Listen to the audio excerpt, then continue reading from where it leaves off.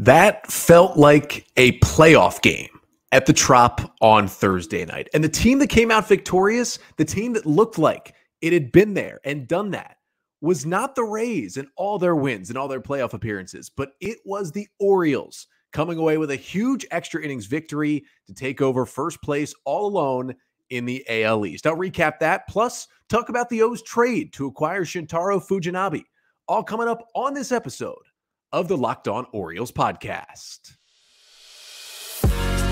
You are Locked On Orioles, your daily Baltimore Orioles podcast. Part of the Locked On Podcast Network, your team every day. Hey there, Orioles fans. Today is Friday, July 21st, 2023, and welcome back into the Locked On Orioles podcast, part of the Locked On Podcast Network, your team every day. As always, I'm your host, Connor Newcomb, and coming up on today's episode, we are going to recap a massive Orioles win at the Trop on Thursday night as the O's win it 4-3 in extra innings over the Rays to take over sole possession of first place in the AL East. I'll get you the 5 things you need to know from that victory, including Kyle Gibson just dealing, Ramón Urías making the play of the year, and Colton Cowser breaking out of his little slump to have his biggest swing at the major league level so far.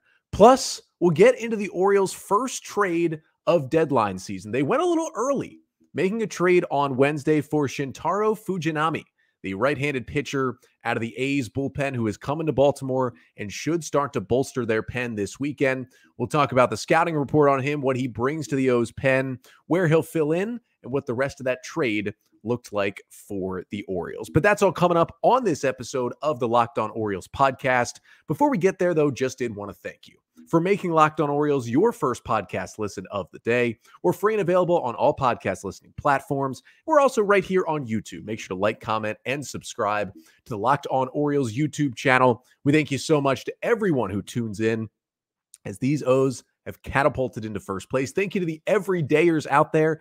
And this is kind of a cool episode for me, not just because the O's made a trade, the O's won a huge game. This is my 800th episode hosting Locked On Orioles. I know some of you out there have been there since day one. Thank you for all that. But even the everydayers who have come on in the later years, in the last couple of weeks, whatever it may be, if you're just tuning in for the first time, thank you so much for making Locked On Orioles your first listen of the day.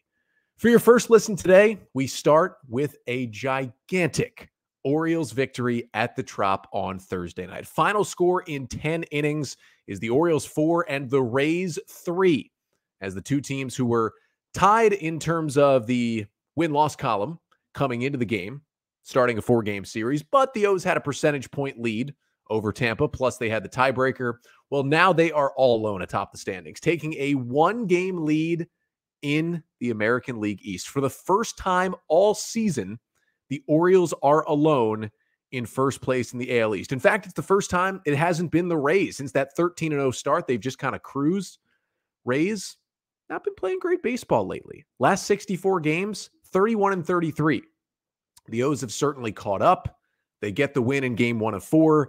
They get to 59-37 on the season. And I'm going to get you the 5 things you need to know from the Orioles 4-3 victory. And the first thing you need to know is, honestly, we got to go to the end of the game because Felix Bautista seems to just be from another dimension. I mean, what a job Bautista did in this game. He comes in the bottom of the 9th inning of a 3-3 game and not only throws a scoreless 9th, and then not only finishes out the win with a scoreless 10th with the zombie runner starting the inning at second, didn't even allow the guy to advance to third, let alone score.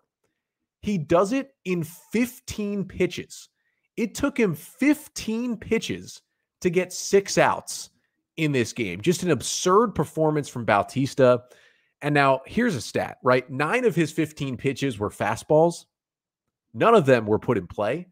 He got 6 swings on the fastball, 5 swings and misses, and 1 foul ball. The Rays were not even close. He averaged 100, touched 101 on Thursday night.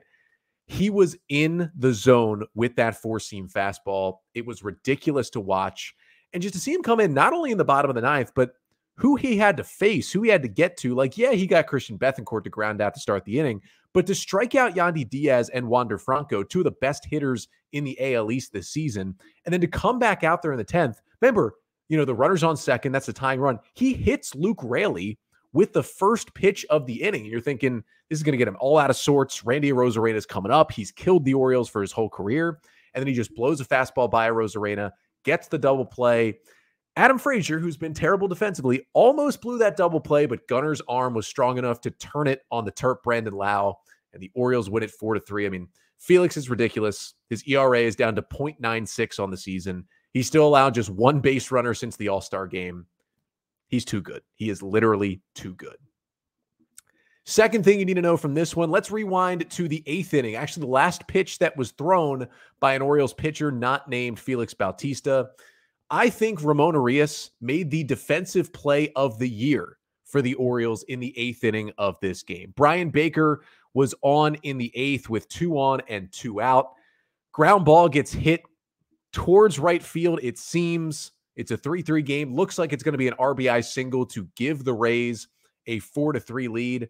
And then out of nowhere, on a hard hit grounder off the bat of Harold Ramirez. I mean, it was 102 off the bat, 430 expected batting average. Here comes the Gold Glover, Ramón Urías, at the position where he didn't even win the Gold Glove. Urías at second base on Thursday night. Diving play, gets up, just gets the throw in time to Santander at first base to end the inning, taking away a run. Just an outstanding play from Ramón Urías. Of course, Urías was huge with the bat, with the 2 doubles and the 3 RBIs in the win over the Dodgers on Wednesday. Now, he didn't do much with the bat in this game, went 0 for 3 with a strikeout, but he was gigantic with that play. I think we're going to look back when we get to September and October, and we're going to remember that play from Ramón Urías for maybe flipping this entire AL East race.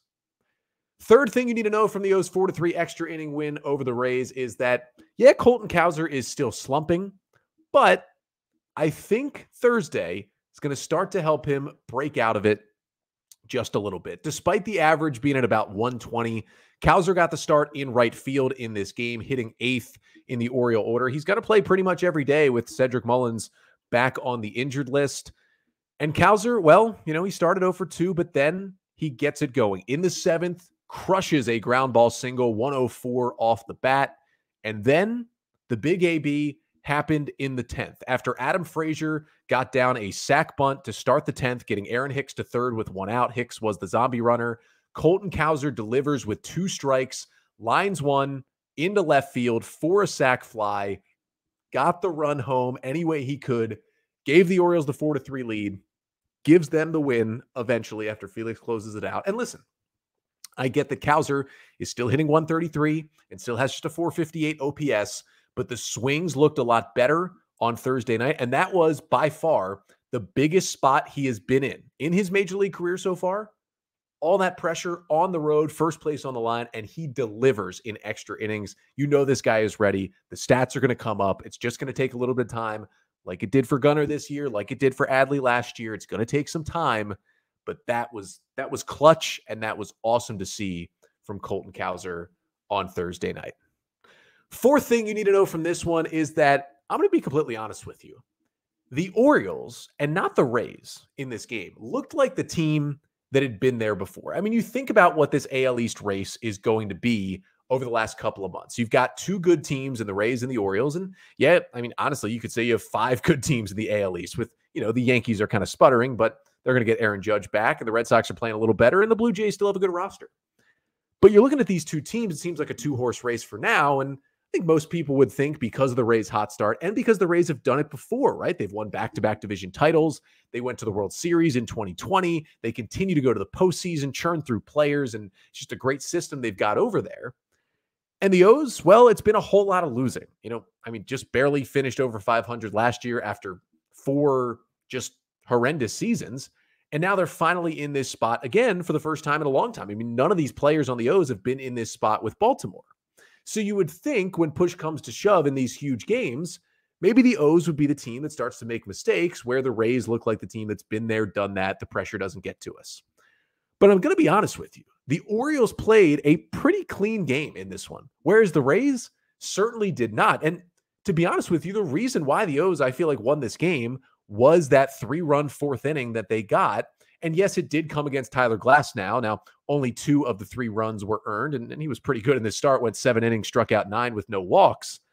But the Rays defense just, completely let them down in that fourth inning. It's not something you would expect from this Tampa Bay team, but Gunnar Henderson hits that ball out to left field to start the inning. Now, it was initially called a double and an error. Henderson has since been given a triple, but Randy Arozarena just kind of fell asleep in left field, just lobs the throw in, kind of taking his time, and Gunnar smartly takes off for third and gets the extra base. Then they bring the infield in. Adley Rutschman gets just enough of one to get it over Brandon Lau's head for an RBI single. Then you got the Santander single, the Ryan O'Hearn sac fly makes it 2-1. And then on the Aaron Hicks single, when Santander should have been out by a mile at home plate, Arozarena made a good throw. Francisco Mejia just caught the ball and then simply dropped the ball. I mean, that should have been an out at the plate. He loses the ball. Santander is safe, makes it 3-1. It's just mistakes that you don't really see the Rays making, or at least you see these two teams and where they've been the last few years. You expect the O's to be the ones to make the mistakes. And that's not what happened. It was the O's that capitalized on the Rays' mistakes in the fourth inning, and that was their big frame that helped them to win this game.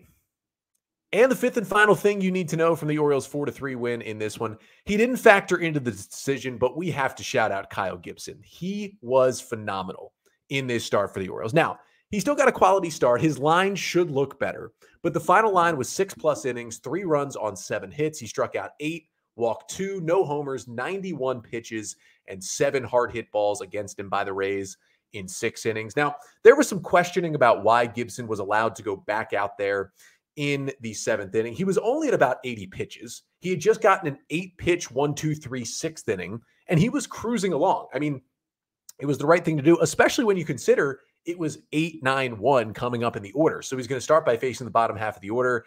He did allow a hard hit single to start the inning from Taylor Walls, but then, I mean, Christian Bethancourt gets the bunt single down. That's unfortunate for the Orioles there.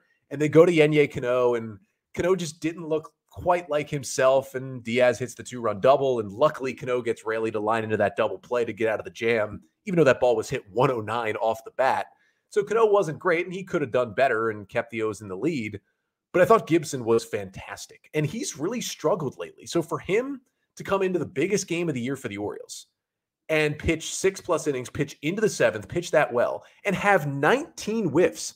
Kyle Gibson hasn't really been a strikeout pitcher the last couple of years, but he had 19 whiffs on 47 swings. That's one of the best numbers for any Orioles pitcher this year. And he mixed all his pitches. He threw 20 sweepers, which was his most used pitch, 7 whiffs on 10 swings on the sweeper, 6 whiffs on 12 swings on the curveball, 4 whiffs on 8 swings on the changeup. He was just devastating Rays hitters with the breaking stuff. It was awesome to see. That is the Kyle Gibson that the Orioles need down the stretch this season. Whether or not they add another starting pitcher, and I think they should, they're going to continue to rely on Gibson because he eats innings. He's a veteran guy who's been in the postseason before. Nobody else on this O's staff has. They're going to rely on him in these spots. If he gives them starts like this, the O's are going to be in a much, much better spot. But with the help of Gibson, the help of the offense, the help of the defense, the Orioles win it 4-3 in extra innings over the Rays, and they are now 1 game up on Tampa in the American League East. And not just that, but the O's have started to add to the roster as well. Some reinforcements should be joining the O's this weekend as they make their first trade of deadline season. O's kind of really kicking it off for the other teams here as they acquire the right-handed pitcher Shintaro Fujinami from the Oakland A's to help bolster the bullpen. So coming up next, I'll give you the scouting report on the 29-year-old righty, what he can do for the Orioles, what he's done with the Oakland Athletics, and what role he could have in this bullpen. But first, this episode of the Locked On Orioles podcast is brought to you by eBay Motors. For a championship team, it's all about making sure every player is a perfect fit. And it's the same when it comes to your vehicle. Every part needs to fit just right. So the next time you need parts and accessories, head to eBay Motors. With eBay Guaranteed Fit, you can be sure every part you need fits right the first time around. Just add your ride to My Garage and look for the green check to know the part will fit or your money back. Because just like in sports, confidence is the name of the game when you shop on eBay Motors. And with over 122 million parts to choose from, you'll be back in the game in no time. After all, it's easy to bring home a win when the right parts are guaranteed. So get the right parts, the right fit, and the right prices on ebaymotors.com. Let's ride. eBay Guaranteed Fit, only available to U.S. customers, eligible items only, exclusions apply. So the Orioles take down the Rays 4-3 in 10 innings in a huge win in the biggest game of the year for the O's, and they are now one game up on Tampa in the American League East. But there were once again, I would say the one negative from Thursday night's game is a couple of cracks in the bullpen again, right? I mean, Yenye Cano comes in, he gives up the 2-run double. He's lucky to get out of the jam he did. Brian Baker comes in the 8th. He allows 2 runs, or not 2 runs, that would have been bad. 2 base runners, though. And Ramón Urías had to save him with the play of the year to avoid the Rays taking the lead. And yes, Felix Bautista was untouchable, but it's still becoming tougher and tougher to get to Bautista. And honestly, Cano's still good. I still trust him, but he is regressing to the mean a little bit. I mean, there's no other way to put it. He is not the pitcher we saw the first 6 weeks of the season. What does that mean? Well, the O's need relievers. And what did they do on Wednesday? They made their first trade for a reliever. That reliever is an interesting one. It's the right-handed pitcher, Shintaro Fujinami, 29-year-old that they acquired from the Oakland Athletics. Orioles sending left-handed pitching prospect Easton Lucas over to the A's in the deal. Now, second deal the O's have made with the A's in the last calendar years. Of course, they acquired Cole Irvin and another minor league pitcher for Darryl Hernaiz this offseason. Of course, Irvin's been up and down and currently pitching fairly well out of the Orioles bullpen, but they go back to the well. And we know the O's needed a reliever. This is their first one. So let's start with who is Fujinami and what has his season been like for the A's? Well, first of all, 29-year-old, 6'6" right-handed pitcher who is pitching his first season in Major League Baseball, coming over from Japan where he pitched in the MPB, the top league in Japan, and widely regarded as the second best professional league in the world.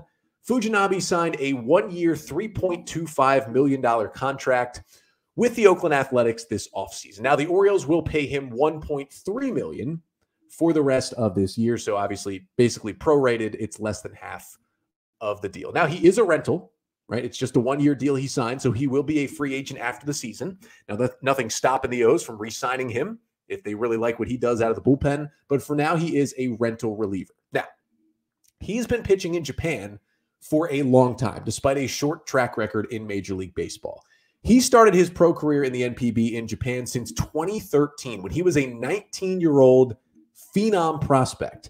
He was talked about in the same sentences as Shohei Ohtani when he first started pitching professionally in Japan. 2013, he was the first overall draft pick that year at 19 years old.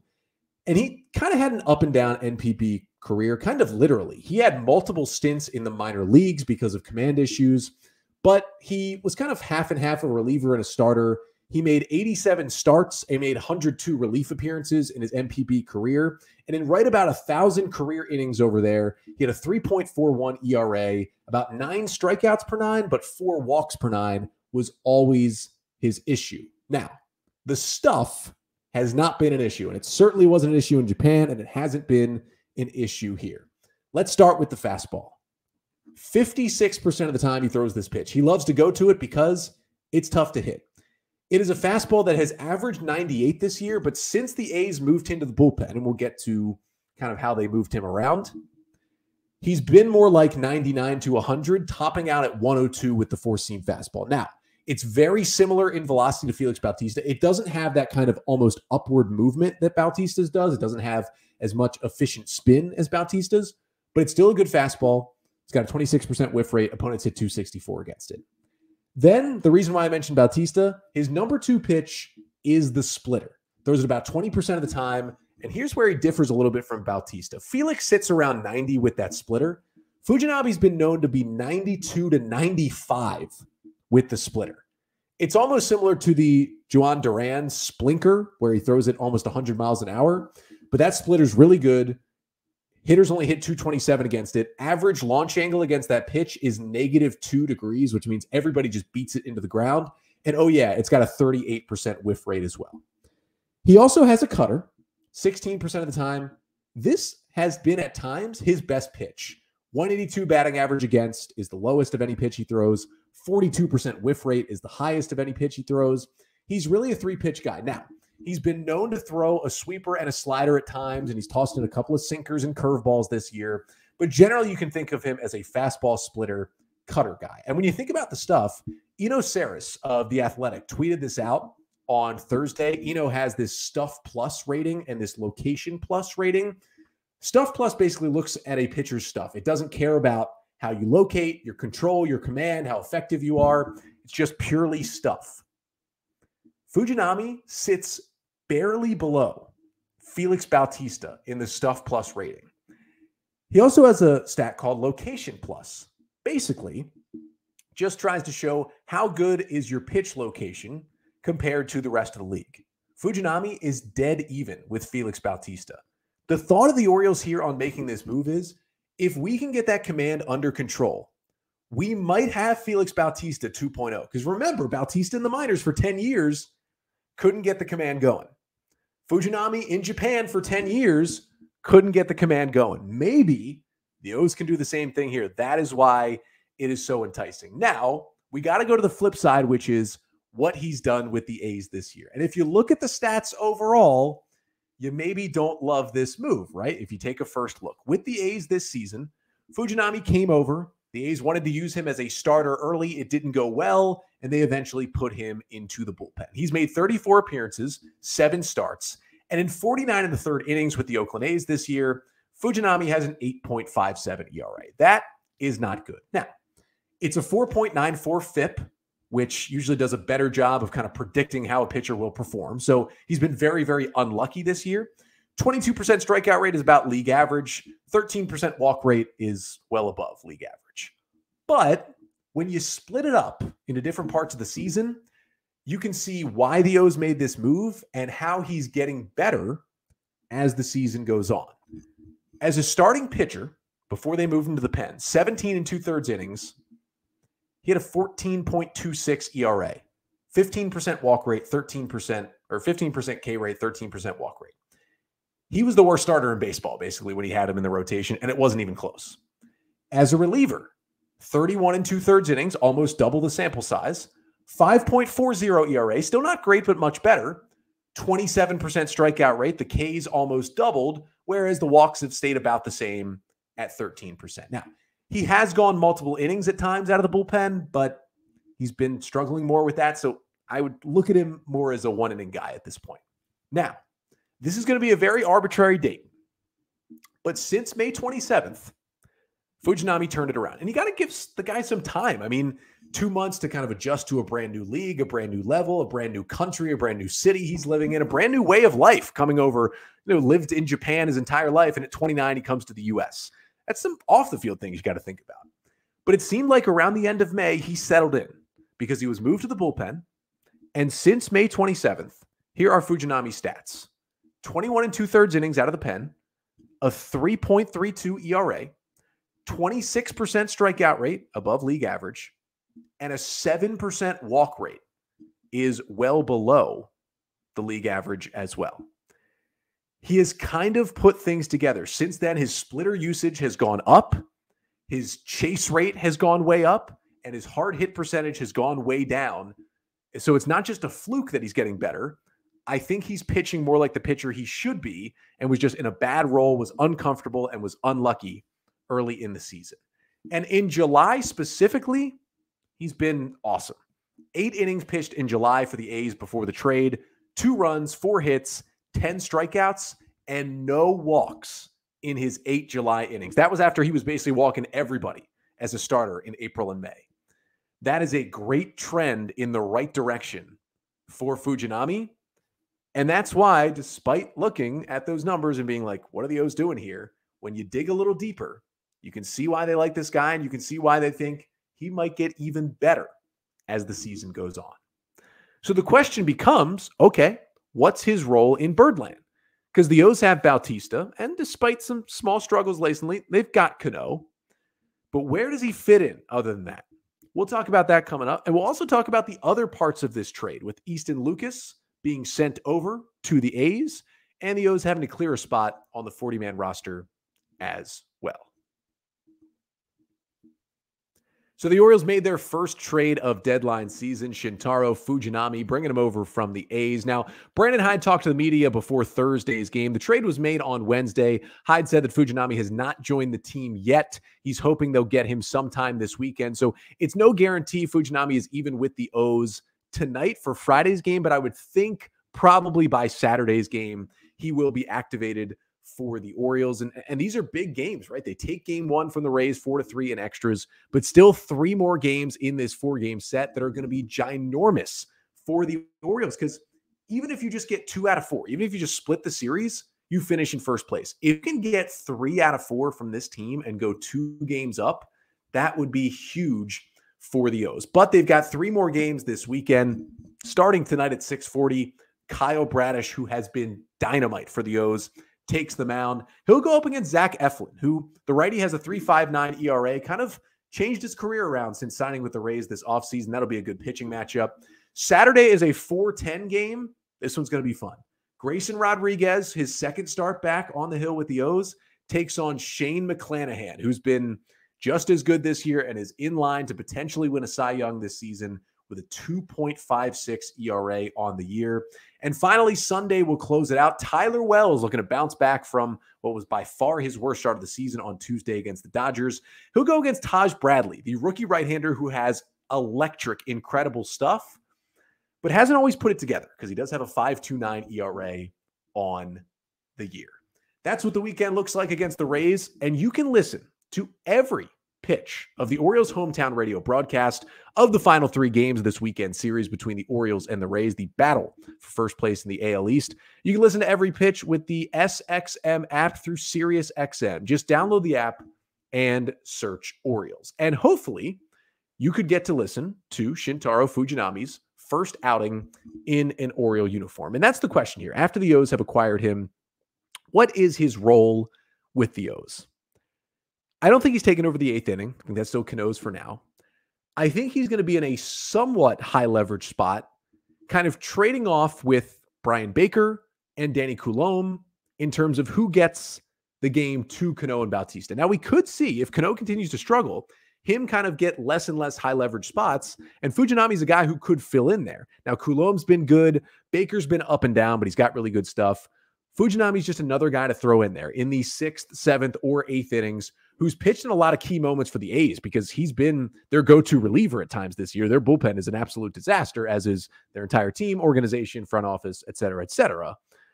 But I think he could be more of a back-end guy, especially because how well he's been pitching lately. You know, maybe you have a spot where if Bautista stays in the 9th, Cano stays in the 8th.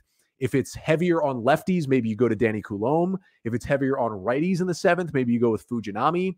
You have Baker there where, yeah, he's not, you know, the lockdown guy he was at times last year, but he actually gets lefties out at a better rate than righties, so you can have him go through the lineup longer. Coulombe can get lefties and righties out. Fujinami, you know, I'd rather have him face righties, but there's not a gigantic split for him against both sides. Just rather have him face right-handers. But I do think, you know, it's not going to be like, oh, he's, you know, the 7th or 8th man in the bullpen. Like, they're going to go to him in some key spots because, as we know, they need middle relief help and even late relief help right now. Fujinami's going to be thrown into the fire a little bit.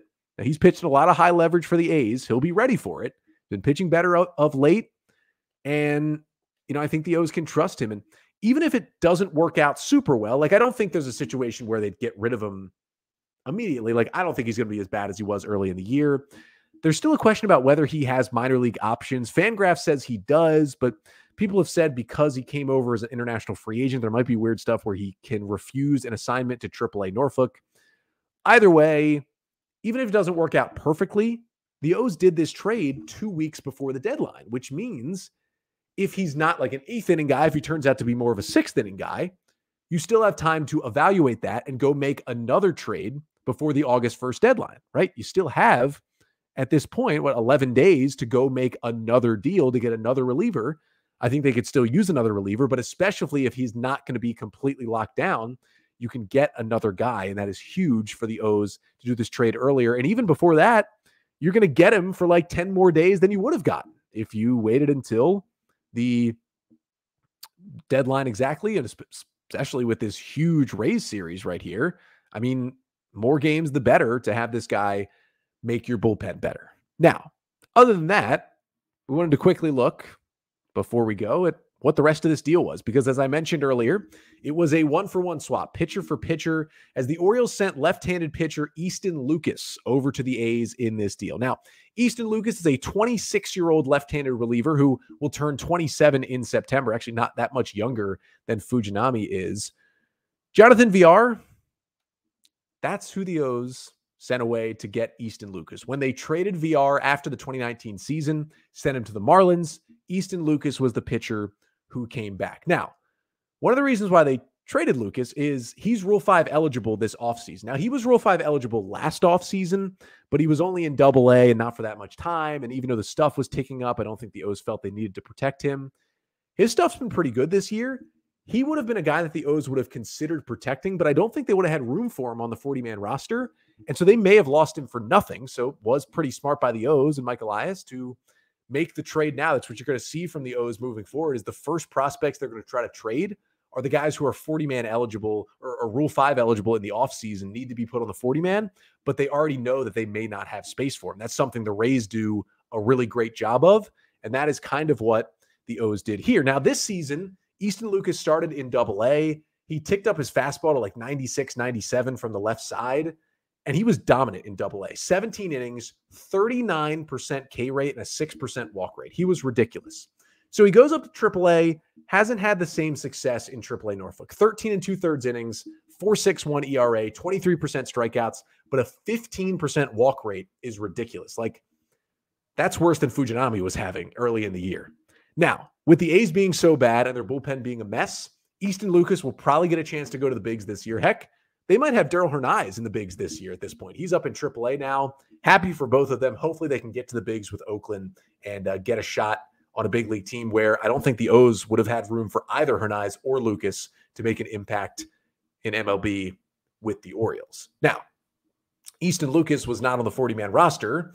O's had a full 40-man, so they had to make a 40-man move to get Fujinami on there, and that move was DFAing Josh Lester.